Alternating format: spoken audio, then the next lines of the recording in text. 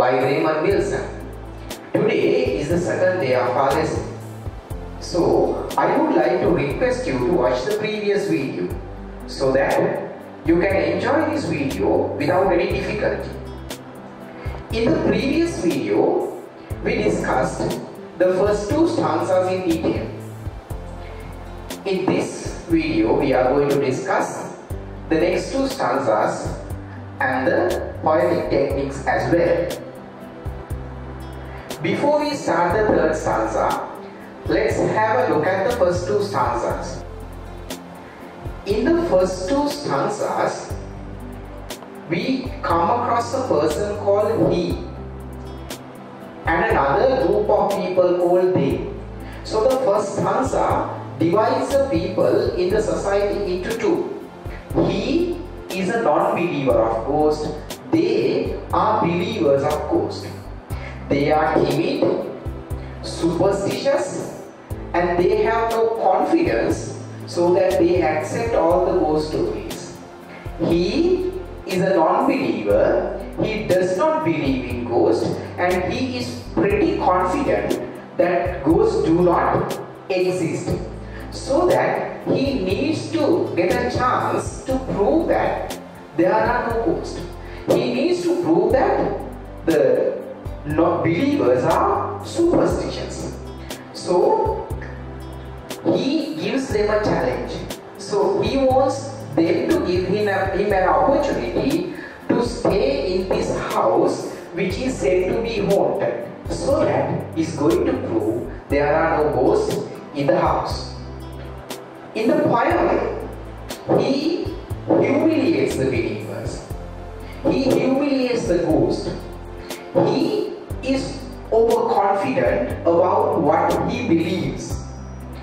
This suggests that the poem is about a kind of a huge confrontation between man and the ghost. In the second stanza, the writer generates a Gothic atmosphere. The dark, gloomy, with screech owl calling and the hunchback moon. With all these things, he generates a Gothic atmosphere in the place where he is. So the non-believer is left in the house so that he is supposed to spend the night alone. When the darkness falls, he experiences something that he never expected to witness. But the non-believer is pretty confident. In the second stanza, even though the ghostly experiences have been witnessed by this non-believer, he is ready to combat the situation. That is what we observe in the first two stanzas. Let's have a look at the third stanza. Come, come, it's very nervous, he's certain. But just the same, he draws the curtain. The stroke of 12, but there's no clock. He shuts the door and turns the knob. Of course, he knows that there's no one there, but no harm's done by taking care. Someone outside, silly joker. He may as well pick up the book. When you look at this stanza, you realize that certain lines are within brackets. The lines within brackets show the narrator's interference into the story. So from time to time, the narrator comes out into the poem and he develops or he gives the situation or he describes the situation in detail. But just the same, he draws the curtain. Sometimes the narrator describes a situation. Sometimes the narrator presents the inner feelings of the non-believer. So the narrator's presence of the poem can be seen from time to time. Come, come, it's merely nervous. So what happens is something is happening to the non-believer within himself. Come, come, it's merely nervous. So when you hear a certain unexpected sound at night, you become nervous. So as the non-believer becomes nervous. When he becomes nervous, he tries to reassure himself because he's pretty confident about himself. He's pretty confident of the idea that there are no ghosts. The ghosts do not exist. So that though he becomes nervous, he says, okay, come, it's very nervous. He was certain. What was he certain? He was certain that the ghosts do not exist. So he believes his idea. He was certain. But just the same, what does he do? He draws the curtain. Even though he does not believe in ghosts, the things which happen at this moment are capable enough to shake his confidence. So that is why he draws the curtain. He draws the curtain because he may have started losing his confidence. Though he is overconfident about himself, though he believes that the ghosts do not exist, the things that happen at this moment makes him nervous. So he begins to lose his confidence. So that is why he draws the curtain. Certain curtain. There is a contradiction between these two lines. When you observe these two lines, there is a contradiction. He is certain that there are no ghosts, but he draws the curtain in order to avoid any kind of happenings in time to come. So there is a contradiction, and this contradiction of what he believes and what he does gives us the idea that he has begun to lose his confidence. The stroke of 12, but there's no clock. So what will happen to you and I if we were there? If we were in his shoes, we would surely be scared. Because there's no clock in the house, but the clock strikes 12. You know, 12 o'clock midnight is associated with supernatural figures, ghostly happenings. So we all, within our mind, we all have a kind of a fear to face this time, 12 o'clock midnight, if we are specially alone. So the stroke of 12 without a clock shakes his confidence. He shuts the door and turns the lock. Why does he lock the door? He locks the door because he loses his confidence. He feels fear. He locks the door in order to stop any kind of supernatural figure or anybody entering into the house. So that means he was left in this place in the evening, and within these 4-5 hours, because of the things he has faced, he has lost his confidence. And finally, the way he reacts when there was no clock and it strikes 12 shows that he has lost his confidence and is trying to protect himself. But no harm's done by taking care. Yes, he is trying to reassure himself. Nobody is there, don't worry about it. There are no ghosts at all. He knows that something is happening, but he is trying to reassure himself. In the last two lines of this stanza, we realize that he introduces the person who is making some noise outside as a silly joker. But remember, why does he pick up the poker, a kind of a weapon, to attack the silly joker if he is not afraid? This shows that he is afraid. So the third stanza shows an internal conflict within this non-believer. What is this internal conflict? At the beginning of the poem, he does not believe in ghosts. He does not accept the idea that ghosts do exist. So here, in this stanza, we understand that from step by step, he is losing his confidence. So in the end, he has lost his confidence completely. So that he is trying to get a kind of a weapon into his hand in order to attack the so-called ghost or the silly joker. If he is not afraid of silly joker, why does he take a weapon? From these incidents, we understand that his internal conflict. What is the internal conflict? He does not believe in ghosts, but the things that are happening in this house from time to time makes him believe. He is forced to believe, but he does not want to believe. He is forced, he does not want. This conflict is there within himself. Finally, he takes the weapon into his hand because he has lost his confidence, and now he is trying to protect his life, safeguard himself. Now, the situation has occurred that he can no longer proceed in the way that he has been behaving at the beginning, because the things which are happening shows that the house could be a haunted place of a ghost.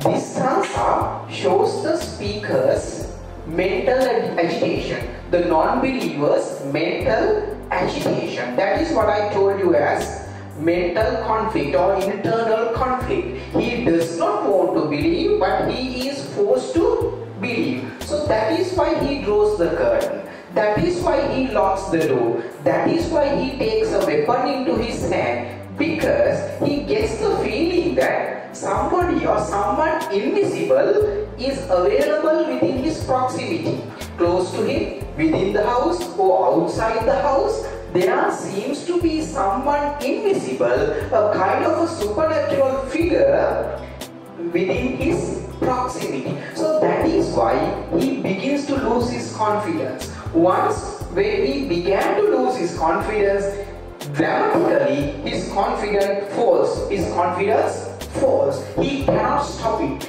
Even though he tries to reassure himself, saying various things, he cannot do that. So finally, he takes the weapon into his hand. No harms done by taking care shows his pretentious behavior. He pretentiously behaved that he is pretty confident, as well as in the beginning of the poem, but he no longer can hold his confidence with himself, because he takes a weapon to attack the silly joker.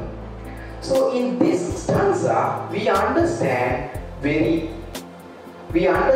that he has completely lost his confidence, and no longer he is able to fight back. That noise again, he checks the door. He has already locked the door. He shuts the door and turns the lock in the previous stanza. But in this stanza, he checks the door again. Why does he check the door if he is confident that the ghosts do not exist? He checks the door because by now he has completely lost his confidence. He is no longer confident of what he believed at the beginning. Now, the mentality of this non-believer has taken an 180 degrees turn.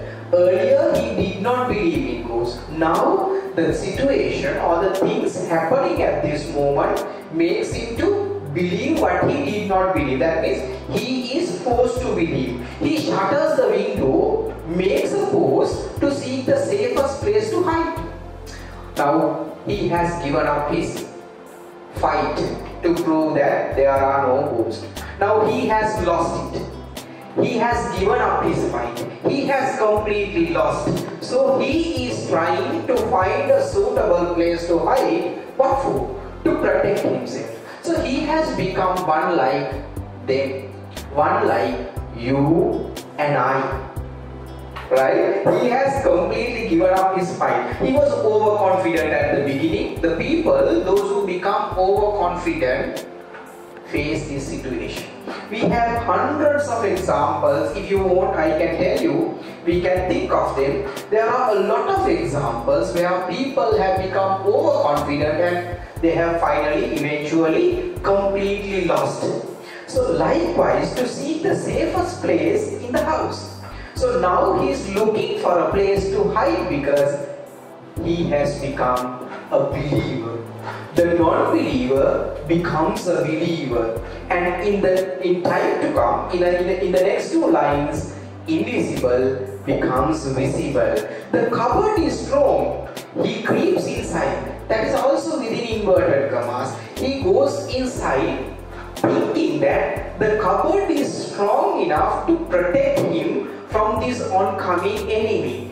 Here the writer uses within brackets because the writer's intervention takes place in the poem. The author comes out and describes his inner feelings. What are his inner feelings? This cupboard is strong. It is strong enough to protect me. So that is why he goes inside. But what happens? When he goes inside, a voice breathes softly. A voice breathes softly. He hears something. How do you do? I am the ghost. The ghost is there inside the cupboard. Where has he gone? He has gone into the ghost domain to protect himself. He has entered the place where the ghost is. What for? To protect himself. But it is very interesting to see here, rather than ghost trying to fight with this man or make him afraid or destroy him completely, he welcomes the person in a very polite manner. I am the ghost. Pray, who are you? He says, hi, how are you? I am the ghost. So the non-believer is warmly welcomed by the ghost. So this is ironical because you and I were eagerly waiting until the man is completely destroyed by the ghost, to see that the man is completely destroyed by the ghost. But what does the ghost do? Rather than completely destroying the man, the ghost very warmly welcomes the non-believer. Hey, who are you? How do you do? Where are you going? What's your name? Likewise, he is given a very warm welcome, very polite welcome by the ghost. But the man has completely lost his confidence. He has given up everything and he has fallen into the category of them, category of believers, category of you and I. There are some important things to notify in the last stanza. When the ghost appears, it arouses the curiosity of the reader as well. It arouses the curiosity of the non-believer and it arouses the curiosity of you and I. We become curious to see what is going to happen. There are going to be a kind of a huge confrontation in a very short period of time. Maybe in 2-3 seconds there is going to be a confrontation. But it does not happen. And the frightening atmosphere that created by the writer generates fear, tension, suspicion in the non-believer's mind. And it also generates fear, suspicion, tension in the reader's mind as well. We also become curious to know what happens. We are also very much afraid to see what is going to happen in a very short period of time. So when you notify the last stanza, the non-believer becomes a believer. He becomes one like you and I. And finally, to the speakers or the non-believers' great excitement, and to your and my great excitement, the reader's great excitement, rather than the ghost bouncing on the non-believer and destroying him completely, he welcomes this non-believer very warmly, in a very polite manner. And this is not what we expected at the beginning, or in the middle, or in the end of the poem. In the climax, at the climax of the poem, the non-believer is very warmly welcomed by the ghost. When you analyze the non-believer's behavior at the beginning of the poem and in the end of the poem, you can realize that at the beginning he was overconfident. He was pretty confident about himself, and in the end he has completely lost his confidence, and he is one like you and I, even more fearful. I mean, he has completely lost his confidence, that he behaves in a very meek and mild manner like a rat. So his behavior at the beginning and in the end is very contrasting. So this contrastive behavior generates a lot of humor in the poem. And rather than dealing with the humorous aspects of the poem, we see whether now this poem, is it a very serious poem or a humorous poem? More likely it's a humorous poem. It takes place in a Gothic atmosphere, but it's rather a humorous poem. But it also has a serious message as well. It criticizes the boastful nature of human beings. Human beings are very boastful. They say that they can do this, they can do that, and they talk very highly about themselves. But when it comes to real life situations, they become one like this non-believer. They behave like this non-believer. So the writer criticizes this nature of the human beings. The most important humorous factor is that he calls the ghost as a silly joker, but then finally he tries to save his life from a silly joker, right? So who becomes a silly joker is very interesting to notice. The non-believer, he himself becomes a silly joker in the end. When it comes to the poetic techniques, the first poetic technique that you can observe in this poem is, it's a narrative poem.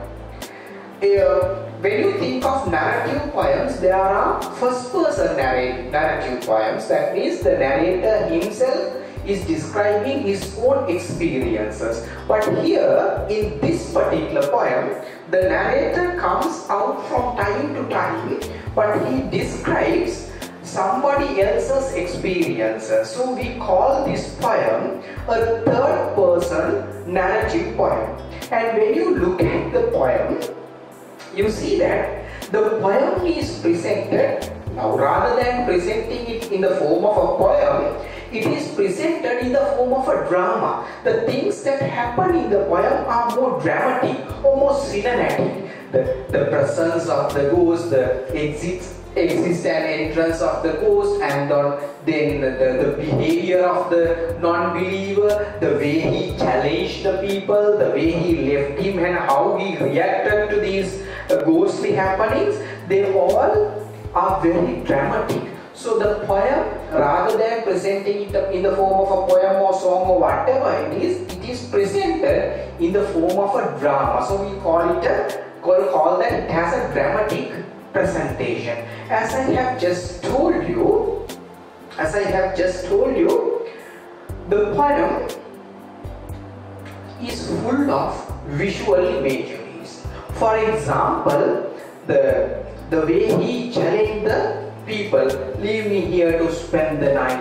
Then his reactions towards various kinds of sounds he hears, they all generate visual imageries in the reader's mind. While generating visual imageries, the screech owl calling generates an auditory imagery. It's an auditory imagery. And the personification that comes in the end, where the ghost talks, we know that the ghost, we don't know whether the ghost can talk or not, but generally the human beings can talk. But here the ghost, the voice breathes softly. The ghost is talking. So it's a personification. A personification is also used by the writer in order to make this poem more interesting and more humorous as well. The hunchback moon, screech owl calling. What is it? Is it a simile or a metaphor? Hunchback moon is a metaphor. And tut tut, tittle tattle. When I pronounce these words, you understand that no wonder those are alliterations. Finally, at the end of the poem, what do you see? he becomes afraid of the ghost, so he creeps into a place where he can save his life. So that there the ghost appears. That is the climax of the poem. Climax is the next poetic technique used by the writer. At the beginning, we were waiting to see a kind of a confrontation in the end, because the cue says that this is about a sad story of a man who did not believe in ghosts. So we are going to observe this sad story, but rather than becoming a sad story, it's, in a way it's sad, but it becomes very humorous. Why? Rather than ghost making the man completely lose himself, he says, "How are you?" "I'm the ghost." He welcomes. So this is a very ironical. But these are the poetic techniques, some of the poetic techniques adopted by the writer. And apart from these things, you have the simple language, rhyming couplets, and so many other poetic techniques as well. But these are the most important techniques adopted by the writer in the process of conveying the idea to the reader in this poem. Now today we have come to the conclusion of this discussion, and I am thinking of having another discussion in order to talk about the humorous aspects of this poem. Why do we call the poem Two's Company a humorous one? Let's have a look at that particular aspect later, and we conclude the today's lesson. So thank you very much for watching.